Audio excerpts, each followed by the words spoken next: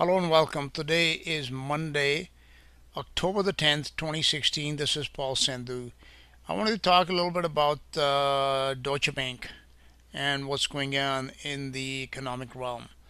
Deutsche Bank, of course, has been in the news lately, and there have been a lot of people that have been crying that this will spell the end of the system if Deutsche Bank collapses, or that the derivatives book of Deutsche Bank is so huge that it is going to take the whole system down with it. Uh, I would tend to disagree with that in that whatever is going to happen to Deutsche Bank. Okay, this is something that we've been expecting for a while, like in my channel. This was reported back, going back even to 2014, that Deutsche Bank is, one to watch. That there's going to be, when the next Lehman Brothers comes, it is most likely going to be Deutsche Bank. Okay, so is Deutsche Bank going to fail? Is it going to collapse like Lehman Brothers? Possibly. I would probably think not. But the end result of what is going on, in my opinion, is that all these events are orchestrated, and they are orchestrated to actually strengthen the control of the central bankers. There are some people, okay, that have come to this conclusion that it is going to be, the power, the financial power in particular, is going to shift. Banking power is going to shift from the West, from London, New York, Switzerland, France, Germany, to a lesser extent, Italy, Canada. It's going to shift to China, Russia, to the BRICS nations. I am vehemently opposed to that point of view. It is my strong belief that the same powers, whether human or non human, or a combination of the two, they are very much in control, and they are actually more in control today of all financial, economic, political entities worldwide than ever before in history. People who are waiting for Vladimir Putin to ride in on a white horse and bring freedom and liberty, they are sadly mistaken, or Xi of China or such, or somebody from India. Okay, China, India, Russia, they are more controlled by these very same powers that have controlled them for centuries than ever before. Okay, they are more enslaved today than ever before. As a matter of fact, India just signed some agreements with the United States, with the Western powers, let's say, that basically hand over their military, or a lot of their military assets. They lose control of them, so they've essentially given up their sovereignty. And this is not just true in the realm of military, it is also true in the realm of finance, banking, economics, where the Western corporations, multinational corporations, basically dictate what happens inside India. And this is also true in China. This is also true in Russia. Again, like I said in one of my previous videos, that if you go down to Beijing or Shanghai, or you go to Moscow or New Delhi, what you see there is Holiday Inns, you see Marriott hotels, Sheratons, Radissons, Best Westerns, all of the Western, mostly United States or Europe based chains that are doing booming business down there. Okay? You see Walmarts, you see, Apple iPhones, you see all these things, even like Samsung, whatever, Japanese made goods, but again, those are also Korea and Japan, are basically vassal states of the Western New York, London banking powers. So don't expect Vladimir Putin. Putin is going to do nothing that is going to bring any sort of challenge to the power of the banking elites. It will not happen. That is my strong belief, that if there is a charade of opposition between Russia and China, Russia and the United States, or between China and the U.S., as for example, when Obama went down to China for the G20 meeting, and he was apparently snubbed. All that is choreographed drama for your entertainment, essentially. The reality is quite different, that the same powers that control Obama also control Putin. They also control Xi. They control Modi of India. They control everybody. The people that have been saying for a while that the BRICS are going to come and become a challenge to the Western banking powers. No, the BRICS central governance, especially their banks, they are totally controlled by the same boys that control Wall Street, that control the City of London, that control Zurich. It is the same group that control the Vatican. Okay, so let's get that out of the way, that Deutsche Bank, whether it fails or not, all that happens is, and these things are being done by design, they are being done to consolidate the power of the bankers. And this leads right to the mark of the beast, financial system as prophesied in Revelation 13, which must come into place, where all of monetary control worldwide is centralized. Okay, and if that is centralized, then you can rest assured that some things must have happened beforehand to bring that control about. And these are the events that are happening. Lehman Brothers, Deutsche Bank, etc. All that'll happen is like the government will come in and bail them out, and then they will be bailed out by the central bankers. And all that happens is that those entities which were once private corporations, such as Deutsche Bank, they will now become absolutely in the control of the central bankers, who also control the governments. So Deutsche Bank's failure will not collapse the system, in my belief, that it will be bailed out, and it also may be bailed in. And here's an interesting story about bail-ins. Okay, this is on zerohedge.com. It says here's where the next bank deposit bail-in will strike. One shot from a pistol pierced the night before Antonio Badin collapsed dead. Antonio, a 67-year-old retired Italian, had just committed suicide. He was plagued by health problems and by the loss of his savings. Last year, 4 small Italian banks became insolvent and immediately needed capital. They turned to a bail-in. So this modus operandi of bailing in, which is meaning stealing the depositor's money, their savings. This precedence has been set, and it has been repeated a few times already. It is being fine-tuned, and eventually I think that is what will happen. Whereas the central banks have the power to bail out these banks by just printing the darn money, okay, the system can be continued indefinitely by all these shenanigans that go on through QE, through whatever means. Right now these bankers have enough tools in their weapons in their arsenal that they can continue it indefinitely if they want to. But the thing is that they will not want to, because they are beholden to greater powers, and to them they must answer. And therefore this bail-in is essentially these problems with Deutsche Bank and other banks which will follow. They serve a purpose. First of all, they give more controlling to the Federal Reserve, the ECB, the Bank of Japan, etc., that they become absolute masters of the economy. And at the same time, they will cry wolf and say, oh, no, it's a big bad situation here, so we have to take your money, we'll pay it back. We're just going to use it for a little while. We'll take $100.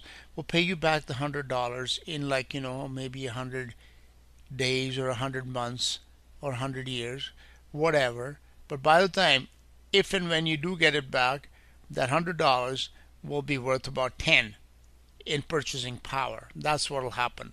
So this is the game that is being played.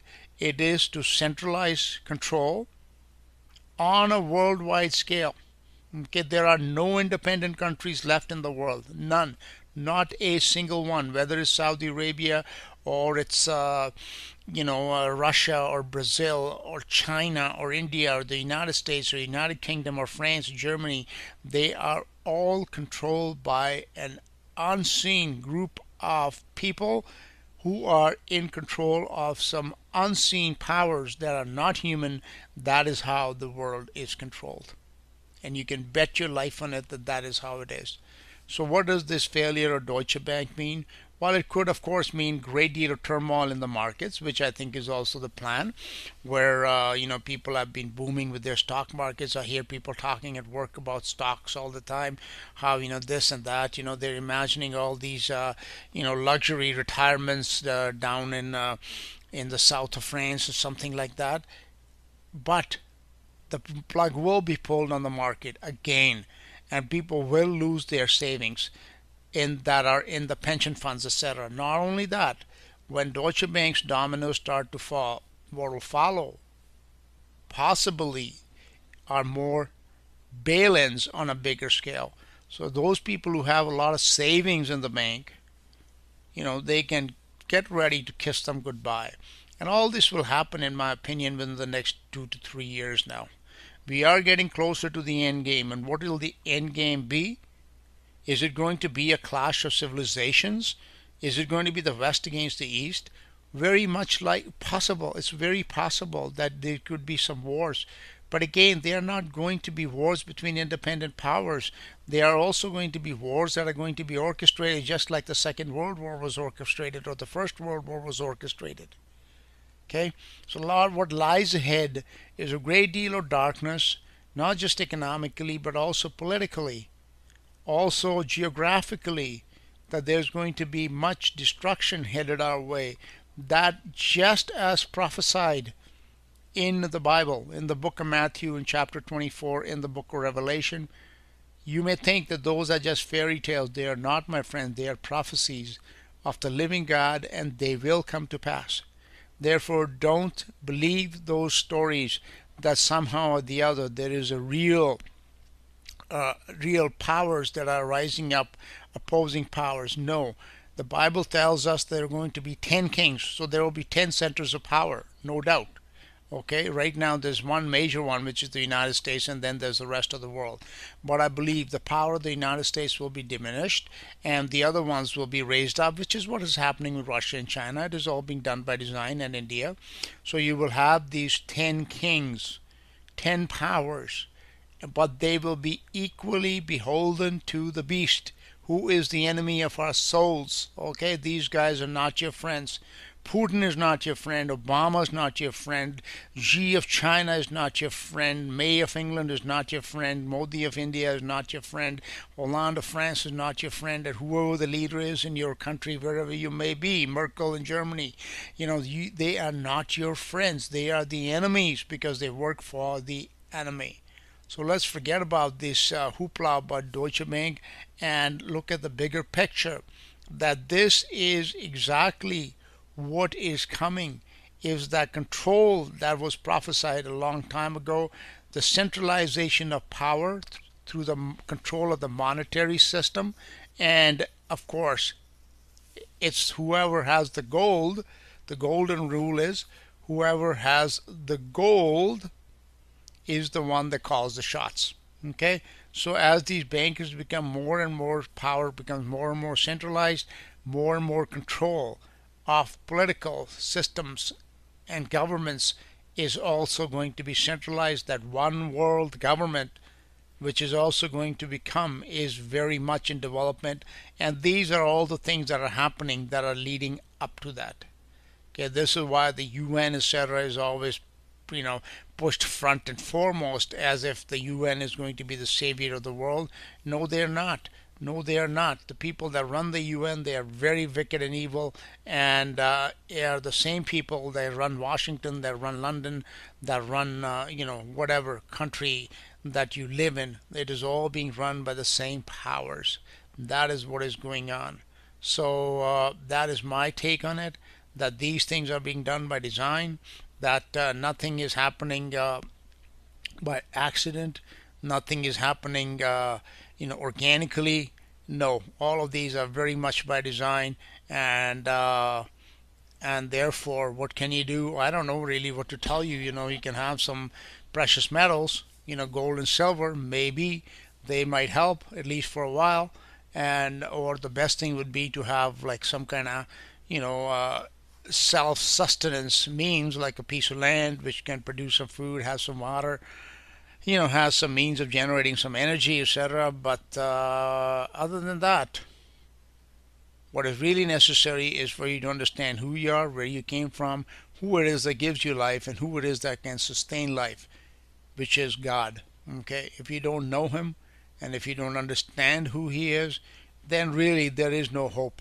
That's my take on life. Thank you for listening. This is Paul Sandhu.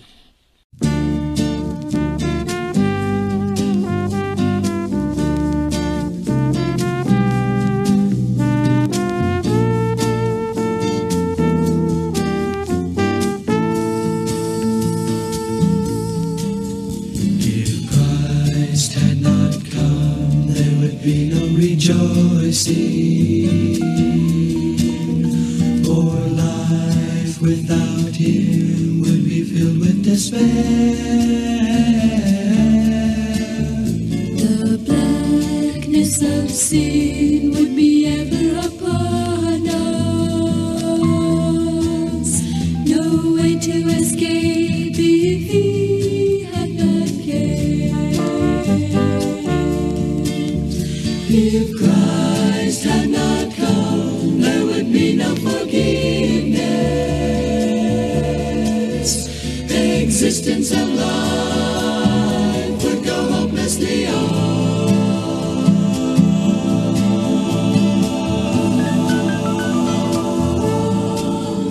The snare of the world then would be our destruction. And hope would be gone if Christ had not come. Had not come. Had not come. Had not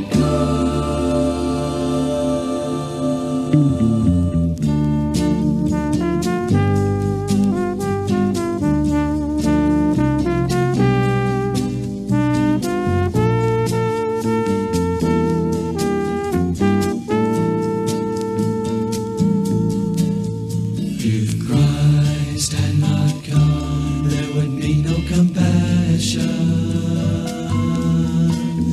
One searching for peace would be ever in vain. The dread of today and the fear of tomorrow would point to the fact life has nothing to gain. If Christ had not come, there would be no allegiance. Real love in the world could never be found.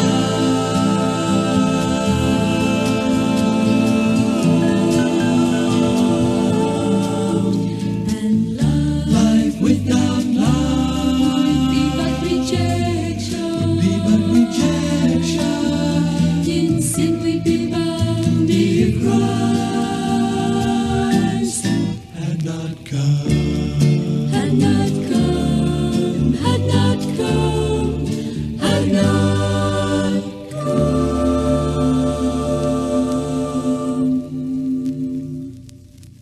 And this is also true in China. This is also true in Russia. Again, like I said in one of my previous videos, that if you go down to Beijing or Shanghai, or you go to Moscow or New Delhi, what you see there is Holiday Inns. You see Marriott hotels, Sheratons, Radissons, Best Westerns, all of the Western, mostly United States or Europe-based chains that are doing booming business down there. Okay, you see Walmarts, you see Apple iPhones, you see all these things, even like Samsung, whatever, Japanese made goods, but again those are also, Korea and Japan are basically vassal states of the Western New York, London banking powers. So don't expect Vladimir Putin. Putin is going to do nothing that is going to bring any sort of challenge to the power of the banking elites. It will not happen. That is my strong belief, that if there is a charade of opposition between Russia and China, hello and welcome. Today is Monday, October the 10th, 2016. This is Paul Sandhu. I wanted to talk a little bit about Deutsche Bank and what's going on in the economic realm. Deutsche Bank, of course, has been in the news lately, and there have been a lot of people that have been crying that this will spell the end of the system if Deutsche Bank collapses, or that the derivatives book of Deutsche Bank is so huge that it is going to take the whole system down with it. Uh, I would tend to disagree with that, in that whatever is going to happen to Deutsche Bank. Okay, this is something that we've been expecting for a while. Like in my channel, this was reported back, going back even to 2014, that Deutsche Bank is one to watch. That there's going to be, when the next Lehman Brothers comes, it is most likely going to be Deutsche Bank. Okay, so is Deutsche Bank going to fail? Is it going to collapse like Lehman Brothers? The United States or between China and the US. As for example, when Obama went down to China for the G20 meeting and he was apparently snubbed, all that is choreographed drama for your entertainment, essentially. The reality is quite different, that the same powers that control Obama also control Putin, they also control Xi, they control Modi of India, they control everybody. The people that have been saying for a while that the BRICS are going to come and become a challenge to the Western banking powers. No, the BRICS central governance, especially their banks, they are totally controlled by the same boys that control Wall Street, that control the City of London, that control Zurich. It is the same group that control the Vatican. Okay, so let's get that out of the way, that Deutsche Bank, whether it fails or not, all that happens is, and these things are being done by design, they are being done to consolidate the power of the bankers. And this leads right to the mark of the beast, financial system as prophesied in Revelation 13, which must come into place, where all of monetary control, possibly, I would probably think not. But the end result of what is going on, in my opinion, is that all these events are orchestrated, and they are orchestrated to actually strengthen the control of the central bankers. There are some people, okay, that have come to this conclusion that it is going to be, the power, the financial power in particular, is going to shift. Banking power is going to shift from the West, from London, New York, Switzerland, France, Germany, to a lesser extent Italy, Canada. It's going to shift to China, Russia, to the BRICS nations. I am vehemently opposed to that point of view. It is my strong belief that the same powers, whether human or non-human, or a combination of the two, they are very much in control, and they are actually more in control today of all financial, economic, political entities worldwide than ever before in history. People who are waiting for Vladimir Putin to ride in a white horse and bring freedom and liberty, they are sadly mistaken, or Xi of China or such, or somebody from India. Okay, China, India, Russia, they are more controlled by these very same powers that have controlled them for centuries than ever before. Okay, they are more enslaved today than ever before. As a matter of fact, India just signed some agreements with the United States, with the Western powers, let's say, that basically hand over their military, or a lot of their military assets. They lose control of them, so they've essentially given up their sovereignty. And this is not just true in the realm of military, it is also true in the realm of finance, banking, economics, where the Western corporations, multinational corporations, basically dictate what happens inside India.